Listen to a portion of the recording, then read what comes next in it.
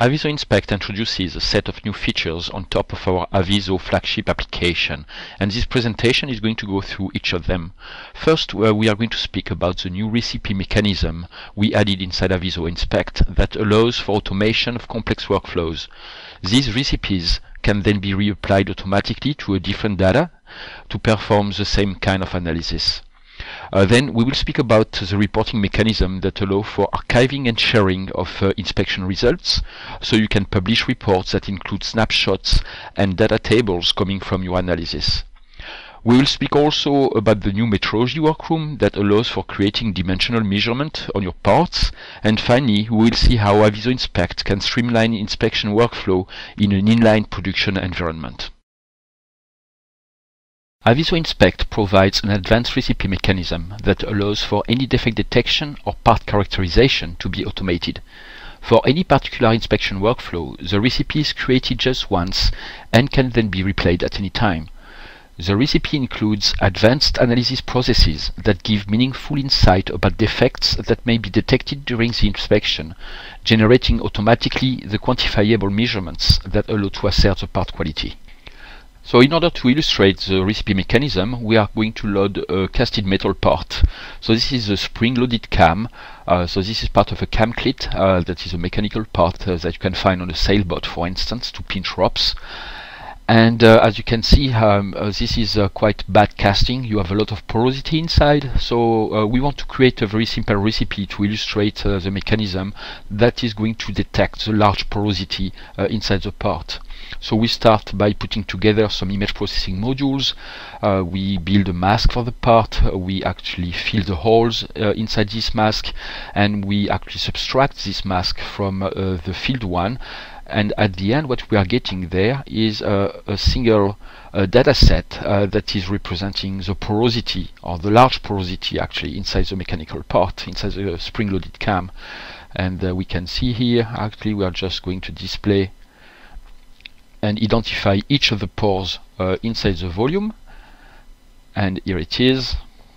And at the end, what we are going to do, we just run what we call a label analysis onto our data that is going to give us, some statistical information about all of the pores inside the part. And just to show, so this is what we are getting. Each pore has been identified individually inside the 3D volume and then quantified. So once we have created this simple workflow, we can create a recipe. And now we are switching to what we call the recipe workroom, and we are going to run the recipe from there. So just deleting, everything that was produced previously when we created the workflow. So here is our recipe, and we just run the recipe, and automatically the recipe is going to go through the different steps. And at the end, what we will get, and we will see this inside the project view, we will get actually the result of our analysis. So switching back to project view, here are all of the results that were produced by the recipe, all of the intermediate results up to the final results. And here we are seeing these final results, that is, each pore has been identified and quantified by running the recipe. So this is the result of the quantification. We are getting the same table as before, with all a localization and pore distribution, volume distribution of the pores inside the part. What we can do also, we have a mechanism in order to reduce consumption of memory that allows to run a recipe and ask the recipe to remove all intermediate results that are not needed anymore. So now if we switch back to our recipe workroom, and if we run our recipe, so it's going to go again through all the different steps, but what we'll see inside going back to the project view is that we keep only the final result, which is a table that has been generated by the analysis. So here is a table with the same kind of result. Until now, all of the recipes have been run automatically. So going through all of the different modules automatically without actually stopping at any step. What we can do, we can create what we call breakpoint, and we can ask the recipe to stop at a particular point, at a particular step, in order to customize this step, change some of the parameters. For instance, here we are going to change the kind of measures we want to perform on the part. By default, we have been using a very simple measure set that was made just to localize each of the different pores and give their volume information. We want to change this and add some measurement that is going to give us some information about the actual shape of each pore. So we just put a breakpoint, the recipe stopping there, we change the kind of measurements we are looking at, and then we continue the recipe. And at the end of the run, now we have actually a new table that is giving us this new kind of measures about localization, volume, but also shape analysis. Once a recipe has been created, of course it can be saved, and you can, like this, build a kind of library of recipes. And in order to illustrate this, I'm going to open a more complex recipe that is coming with Avizo Inspect. That is an adaptive porosity detection. So it's much more advanced algorithm compared to the one we just created. And we are going to run it on the same data. So this recipe has different breakpoints that allows to customize the different kind of image processing modules that are used for the recipe. The breakpoint can be removed if you are happy with the actual parameters of the modules, and you can resave the recipe with or without breakpoints by adding or removing any of the breakpoints. So here we have different breakpoints that allow us to control, for instance, here the detection of large porosity. And then we are going to move to another breakpoint where we are going to detect the smaller porosities, so the ones that are closer to the resolution of the scan and that are harder to detect, and they were not detected actually by previous recipes that we created. So in this case we have some different image processing modules that allow us to detect this smaller porosity, and by the end of the recipe we can select what kind of measurement we want to run on these pores, and the result is once again a table, because what is important is to get this kind of data from your analysis, where we get actually detected something like 13,000 pores, and for each of them we have their volume information.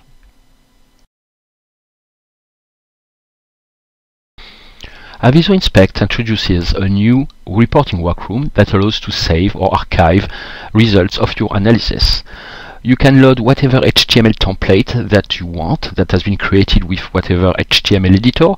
What is important is to have frames, because these frames are going to be associated to snapshots and tables that are generated during your analysis inside Avizo.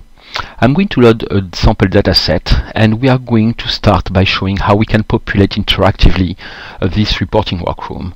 So we are going to build very quickly a few basic visualization onto this dataset using this pop-up window for the generating snapshot, and we are choosing to export this to the reporting workroom.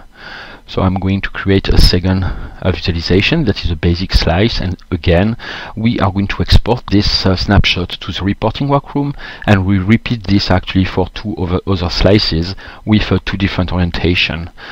So now we will get actually 4 different snapshots that has been exported to the reporting workroom. I want to generate a table to show you also how a table can be exported. I'm going to load a simple porosity recipe and run this porosity recipe from the recipe workroom. The result of the recipe is an analysis spreadsheet, and this spreadsheet is automatically exported to the reporting workroom. So if we switch to the reporting workroom, now actually we can see that we have 4 snapshots that we interactively send to the reporting workroom, and we have 2 tables that were the result of our analysis. We can simply drag and drop each of the snapshots to a different frame inside the template, and same thing for a table, and then we have actually a template that is generated and populated with the different snapshots and analysis results.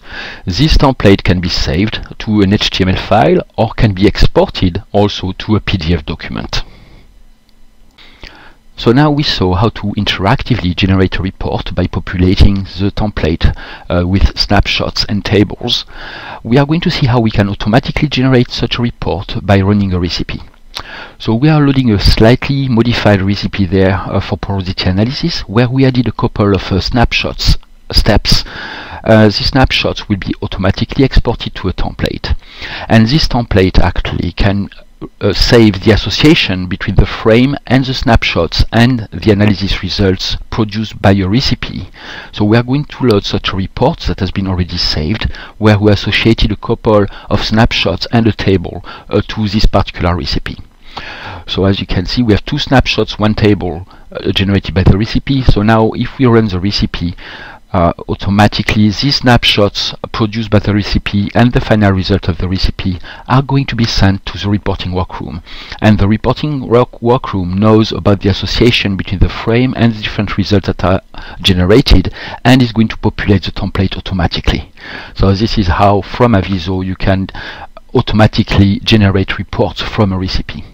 This report, as once again, can be exported to HTML or to PDF. So here we are saving this as a PDF file that we can open in any PDF reader, and as you can see, we have the result of our snapshots and all the table that has been generated by our analysis. Avizo Inspect provides dimensional metrology with advanced measurements. It offers an extensive set of automated analysis workflows, so-called recipes, to perform repeatable and robust inspection scenarios. After loading the data, the user can select the precision level at which the interface between material and non-material shall be determined.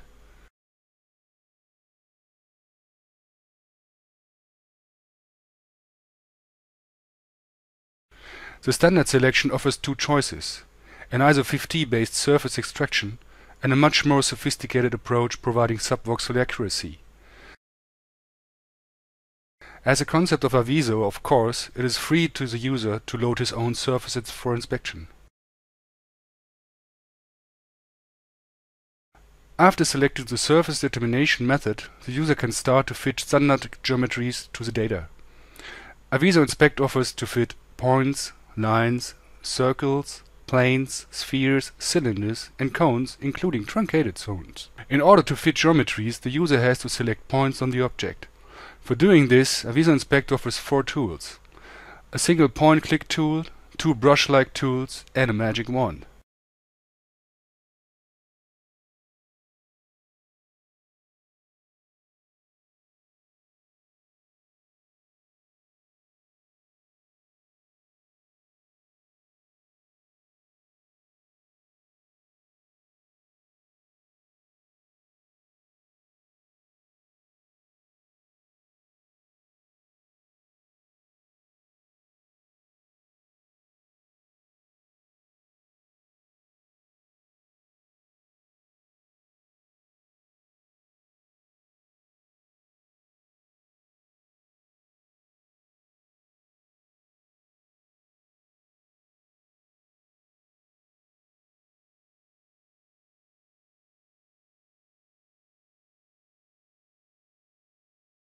As a matter of fact, parts that have been imaged using computer tomography do come out of the CT far away from being aligned to any kind of coordinate system. For this reason, the user can define so-called local coordinate systems based on the previously fitted geometries. For creating an LCS, the user has to select 2 perpendicular objects and an origin from the fitted geometries list. It is also possible to only select one orientation, but then the coordinate system is incomplete and only aligned to this single orientation.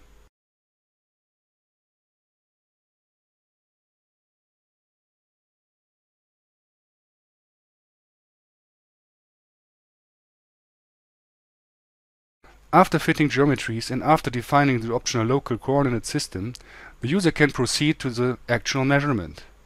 Avizo Inspect offers a large amount of simple and constrained measurements. Simple measurements are derived from fitted geometries properties, like the diameter of a circle or of a cylinder.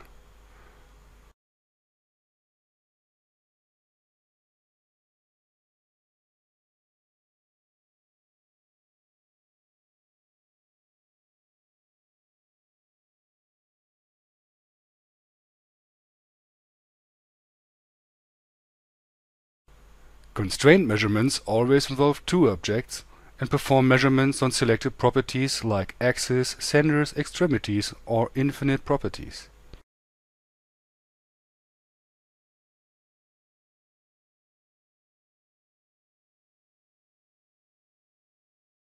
The user can assign to each measurement an optional upper and lower tolerance that has to be fulfilled.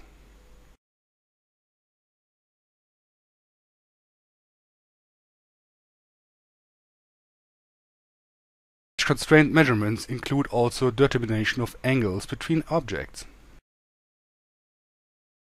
Each test plan can be saved and then be reapplied on a similar part.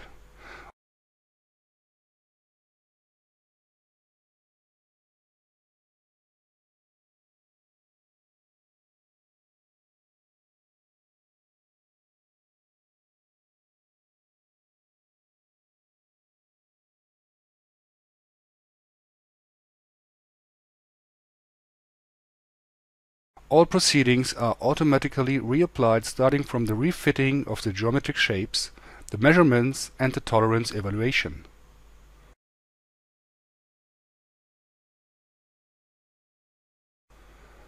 Finally, the user can create a report that includes screenshots and test plan results. Finally, I'd like to speak about the new inline extension of Avizo Inspect to be released a little bit later this year. The purpose of this extension is to actually connect the inspection workflow to the acquisition system. The acquisition system pushes CT data to a file server that can be, for instance, a DICOM or DICOM-D server, for instance. Avizo Inspect acquisition service is preparing the data, is going to pre-process the data, such as splitting multi-part acquisition into individual parts, registering part to reference model, or applying artifact reduction algorithm in order for the part to be ready for inspection workflow. A designer application is used to define inspection scenarios that are automatically going to be processed through an inspector application, which is accepting or rejecting the part according to the results generated by the analysis workflow. Then, a rejected part can be reviewed optionally in a reviewer application, where the inspector can finally accept or reject the part for final decision.